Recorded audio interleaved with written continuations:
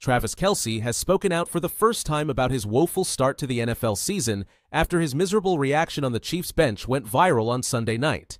Kelce has had the lowest production through any three-game spell of his entire career to start the 2024 season and has been slammed by analysts and fans alike.